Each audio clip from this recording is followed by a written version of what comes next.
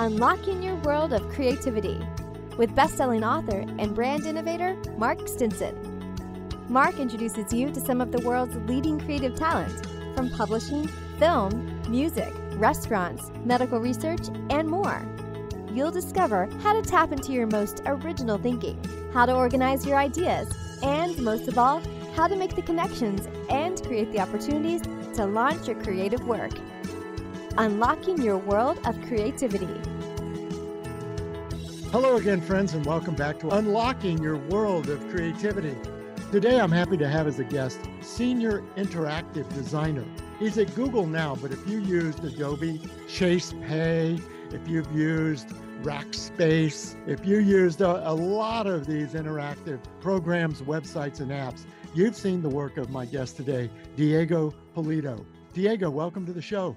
Thank you very much, Mark, for having me. It's a pleasure. You have quite a podcast here going on. I'm very, very happy to be part of it. Well, we're on a roll because of the creative people. We all like to talk to each other, and we're going to imagine that we're in that Starbucks Reserve in Chelsea, and we're just having a coffee talking about creativity. We should be having an espresso martini. How about that? Like, that's the one thing you can do at the Starbucks Reserve that you cannot do at your regular Starbucks. So this is not your corner Starbucks drive-through. No.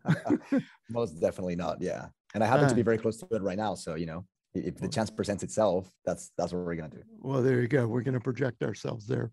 Well, Diego, so we'll talk about interactive design. We'll also talk about your creative process and you're living around the world and getting these global influences. But I wanted to start with interactive design because a lot of the topics on our creative show here have to do with developing the content, developing the story. But I also think that the experience or the interactivity of the content is just as important. And that's really your focus, isn't it? Yeah, it's actually called interaction design. So it is better, but it's in the family. Like I think that I wouldn't turn around and say no if someone called me an interactive designer. There is a lot of what I do involves interactivity. So I'm not, that's totally fine. But interaction design, which is the role that I play, and I've played for a number of different companies, otherwise known as user experience design, even though I do believe that interaction design, it's underneath the umbrella term of user experience design. Like UX involves research, involves visual design, involves motion design, involves a number of other different practices. So I'm just one of the cogs in that massive wheel of UX. And so when you get the creative brief, so to speak, when somebody comes to you and says, this is the experience that we want to design, what is your first step in really getting into and understanding the challenge? Well, yeah, I'm from Colombia and I'm from Bogota, and I've lived in France and I've lived in Italy and in the US. Therefore, I speak all of those languages as well. And I find myself constantly translating what I'm saying, even right now, like in my head. Like, it doesn't matter how many years I've been in one place or the other. I'm constantly translating thinking and then how am I projecting it, and depending on the language that I need to project it. So the way that I see creative thoughts spanning in my head are a very similar process. Whenever I hear a request of like, this screen needs to do this, or this experience needs to do this, and it needs to allow for the user to do X, Y, Z, I almost feel like I'm translating those ideas that are coming in as a line of text or as a comment into things that you can feel, you can touch, you can see, you can actually interact with. And those first building blocks is where the creative oven, so to speak, starts cooking and then puts some of those ideas out. Whether or not I have one idea or 10, generally speaking, that's almost like a translation of a different kind that I'm doing in my mind. And that's, I think, at the essence of people that are interaction designers do. And as a principle, when you say we're trying to improve the interaction, what is it that, as we go along, we're all used to our phone, we're used to PCs, laptops, we think interactively now, don't we? Sure. But what is the goal, or what is the outcome that you're looking for when you think about developing that experience? Well, one of the most important things is to make sure that it is very clear, like for us and for the group or the company or the place where I'm doing this as a designer, to have the goal of the user in mind, and obviously the goal of the business in mind, or the brand in mind. So we're a simple conduit between what the company wants and what the user wants, and whether or not we're allowing for that goal to be completed. That's actually at the center of the user-centered process, which is something that we follow. We're always having the users in mind. We are advocate for the users because the users are not there. Therefore, we need to think like them, take into account how they perceive things, what kind of needs they have. And at that point, we can try and meet those needs with the goals of, in this case, the business or the company, and try to allow for that process to go from point A to point B to point C until the goal is actually met. So that's generally at the core of what we do. And I guess you're thinking about, what is the end user's goal? What are they trying to get from the experience? Exactly. But I bet in between that, we also have to have in mind, like, this is where my background in psychology may come in handy, which is like, well, in terms of perception, in terms of color, in terms of where buttons are located, in terms of what's being presented on the screen, is there a cognitive overload? Is it better to put everything in one screen that you scroll versus putting it in 5 steps that you can follow along in, let's say, a small screen, which is what I focus on the most. It's mobile. So all of those things are part of what you need to take into account, as well as the limitations of the system, the limitations of engineering, and the limitations of time. There's all these different things that happen, but you're always trying to be that person in the room that's advocating for the user and saying, like, this may take more steps, but it's clearer, therefore it will result in a better experience, or it will result in completion. It will result in the user understanding, wayfinding where they are, where have they been, where are they going. So for example, like at JP Morgan Chase, like when I was there, like trying to handle a Chase Pay payment and all the different steps, or for example, between either Chase Pay or Quick Pay for business, like trying to understand how much money I'm going to get from which account, who's the recipient, can we confirm the end, like all those different steps have to be clear for the user, especially because, in this case, we're dealing with money, right? So like, that's a sensitive topic. So like trying to get that down and making sure that we design an experience on a phone that could be very interrupted, because in the middle of you sending a payment from your business to another business, the bus arrived or the subway arrived, or you got a phone call in the middle of those things, right? So it's like when the user goes back, is it clear to know what it is that they are? How do they exit the experience if they need to? How do they move forward?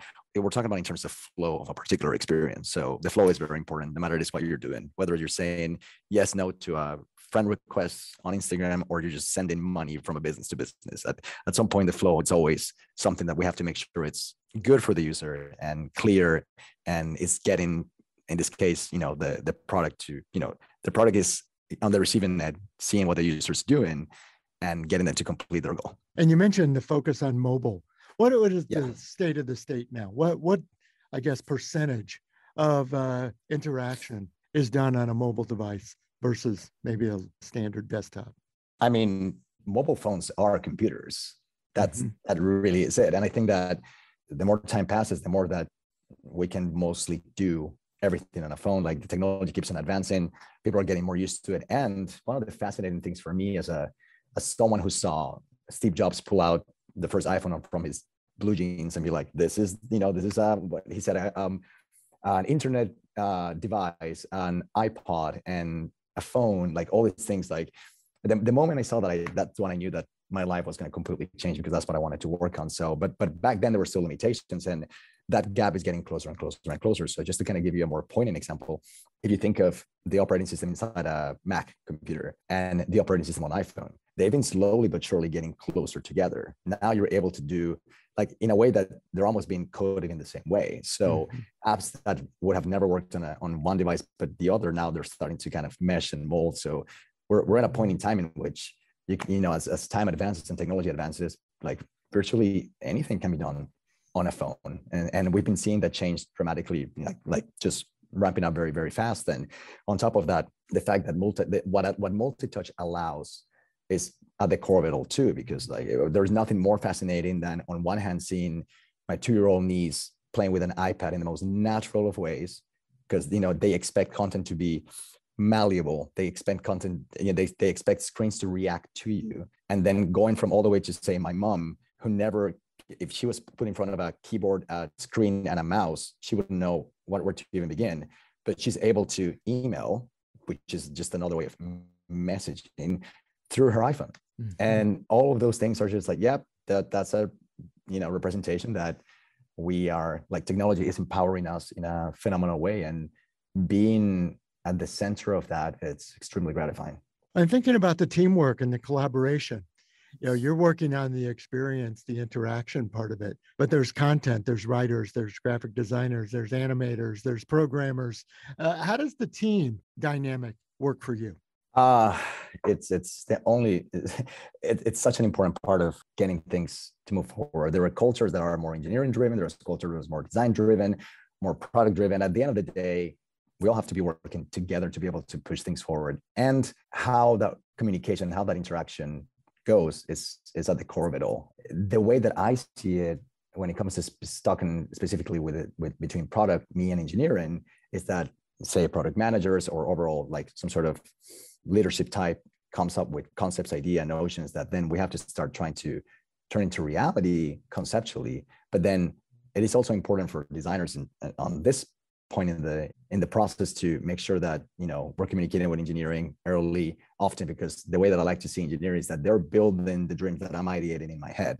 And so we need to make sure, like, as designers, that we have an expectations, what can be done, what cannot be done, if not now, when, what is the limitations of the technology, and in a way, ideally, speak a little bit of that language that they speak to be able to come up with the best ideas that suit that space. And so there's always that constant communication. And the way that many designers do it is by iterating different number of design ideas, shopping them around, having people critique them, seeing them, and moving forward with that idea, now taking into account timelines, deadlines, limitations, and so on. The bigger the company, the more you have to deal with that. The smaller the company, the more work you may have to do, but the more freedom that you have. So, but at the end of the day, at the core of it all, is just without communication, collaboration, like none of those ideas would ever happen, especially because anybody could come up with anything, but as long as engineering is not involved, it's not going to happen. So, you know, unless you're that's right. Yeah.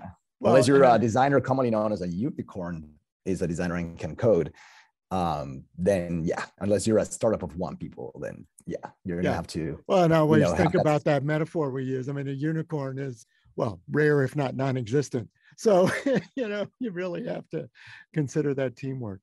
And I think about what you said about the customer and the psychology behind these things. And I was curious, as far as the human connection, what sort of market research, observation, other kinds of ways to gain customer feedback? What sort of tools and methods channels are you using there? Sure. I mean, depending on the company, depending on the size and the budget, there's a lot of either marketing research, and there's a lot of like preliminary user studies about where a market is. For example, if we wanted to make the Google app more Gen Z friendly, then we would have to account for this. So, for example, there's a lot of research out there that said, hey, for people that are like this and are this age and are exposed to these things are important, these things are not important. Those things are important to have in mind. But then there's another aspect that comes after the fact, now that you have an idea about what to do and how to do it, and that is user experience research. So at that point, once you have an idea and you have a concept and you need to test it out to see if it's actually resonating. In this case, again, Gen Z, just for example, we bring in a bunch of Gen Z people and like we show them this idea, hey, does using this app, like, how does it feel for you? Does it address your needs? How do you go about doing X, Y, et cetera?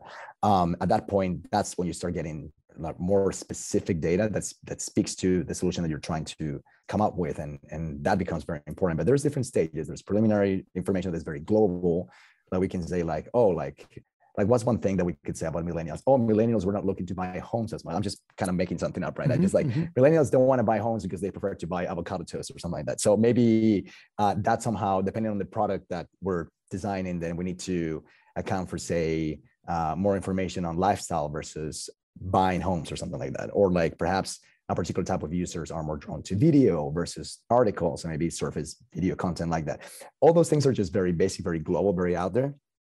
And then when it comes to the specific example that I'm designing, for example, an app for news consumption, then at that point I can say like, all right, so bring in more stuff from ABC on YouTube or something like that, versus just articles or the aggregators that exist today, because we're trying to tackle that demographic. And then depending on the style of the companies, depending on their design language, and depending on limitations, then we come up with something that either resembles Pinterest or resembles Instagram or something new. But, you know, so it could go really any way, but it's not done without various touch points of information for the demographic that you're trying to target. Yeah, I see what you mean. And I think that as I was looking, I always love to look at the bottom of the resume, you know, the LinkedIn profile, the scroll way down and see what, early in your career. The deep cuts, the B-sides of your... Yeah, that's right, the B-sides. Yeah. So I was curious, you know, back in early in your career at the VA hospital or in the educational platform. These were before a lot of these interaction concepts were developed. But what were the learnings that you feel like you gained as a foundation in these early experiences that you carry forward even today? That's a great question, Mark. I think and that's not an interview question. I didn't get that from the HR manual. No, totally no. But it's actually no. But what's really interesting is that there's a connecting layer there that sometimes most people don't think about. Like, how do you get to what is it about you did before that has you doing what you're doing now? What is still inherently there? And I think that for me, it started at the end of my psychology degree, in which I decided that I was interested in technology and computers. I've always thought of myself as an early adopter, and I'm the first one that got Google Glass or the first Apple Watch, or I just want to try all these things. So, but then I realized that I wasn't going to finish my psychology degree and go to a computer science degree for more years to be able to get into tech, quote unquote. So that's when I discovered a class called Computers in Psychology, which was a experiential and perception psychology class, in which we got to use a language called visualbasic.net to program our own color and facial experiments for psychology. So that's when I realized that programming was not for me, but that I was still very much interested in what computers can do and technology can do. So after that, I realized that there was I didn't know exactly what I was going to call myself, a UX designer or interaction designer. I just knew that I wanted to do something with technology. I didn't know exactly what. And that's when I discovered the area called human-computer interaction, or HCI. So at that point, I realized that there was this kind of umbrella term called user experience design that held all these different, interactive design, visual design, motion design. But HCI was a little bit more about cognitive science, ergonomics, human factors, a little bit more academic, just to say. Nevertheless, I think that I just started to put myself into situations that involved technology and, I guess, the internet. So I was a webmaster for the city of Reno, Nevada government. And a webmaster, basically, I just maintained like some HTML code on a site that was pretty horrible, like just very dated. At the VA hospital in Indianapolis, I just took a very light touch job on being a research assistant that included a lot of data entry on a computer and a lot of being exposed to just systems at the Veterans Affairs Hospital, like things that would show that I had an interest in something with technology while I was getting my degree and my master's degree in human computer interaction. And I was just trying to be exposed to what kind. Now, at the time, this is all pre 2007 being the year where Steve Jobs comes out and this is the iPhone, and then just kind of changed my life. But even at that time, there was something called, Windows Mobile 6 or something like that. Like that already at the time, the Motorola Razr, like all those phones, like I started to think, oh, so there's an internet component that's mobile and it's starting to surface. And I was already interested in mobile interaction design even before smartphones as we know them today. And so that's right around the time where I started to kind of shift that into mobile. But at the same time, like if we're talking about these deep cuts and these B-sides, I just wanted to know to what extent and in which way I wanted to be involved or exposed to technology to see how, or if at all, like how I fit in that world. Like I have an interest, but am I cut out for it? Can I do it? And if so, like what feels good? So those were just basically attempts to see to what extent. And at the time, like up until mobile started to become a thing, I just thought I'm going to be like a web programmer. Like I just want to do websites. Like I guess the web is the thing, and I'm going to learn what does it take to do that. Okay, HTML, CSS, JavaScript. All right, I guess that's kind of like what I want to do. But then again, everything quickly changed with the introduction of the smartphone, and here we are today talking about it on your podcast. Yeah, I love it. Well, and thinking about, the title of the podcast, The World of Creativity. Diego, you have gone from Colombia to Italy to France to Reno, Nevada, and now in New York, and all points in between. What is that global exposure, and cultural? You've got a very wide lens on the world. Yeah.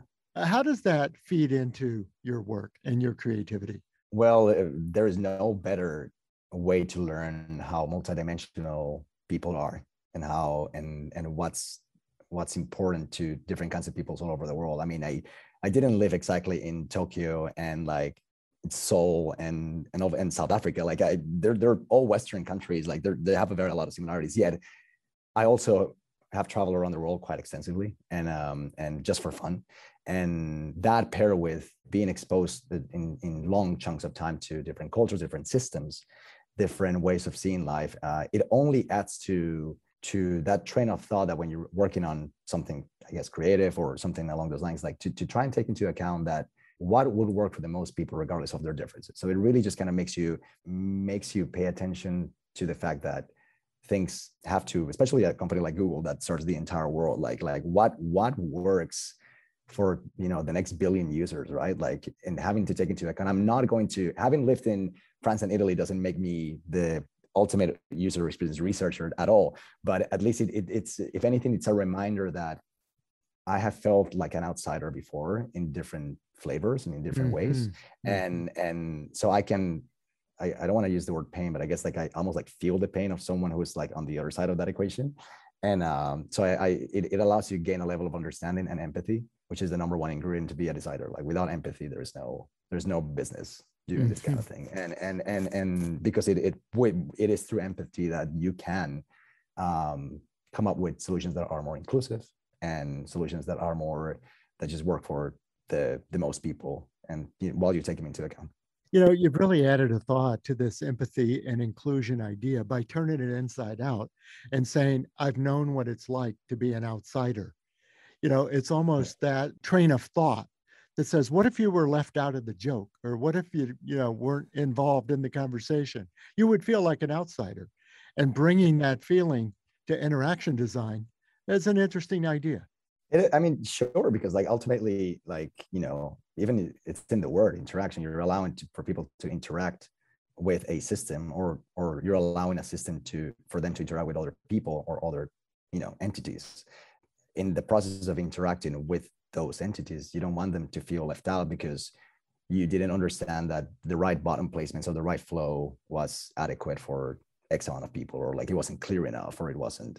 So yeah, absolutely. That's when a lot of people have that, the reaction of the remote control, like, I don't know, there's too many buttons, I don't know what to do, right? So, and having to take into account that it's like that's why, I mean, perhaps the Apple TV remote is not the best example, but like it's something. It's up there when it comes.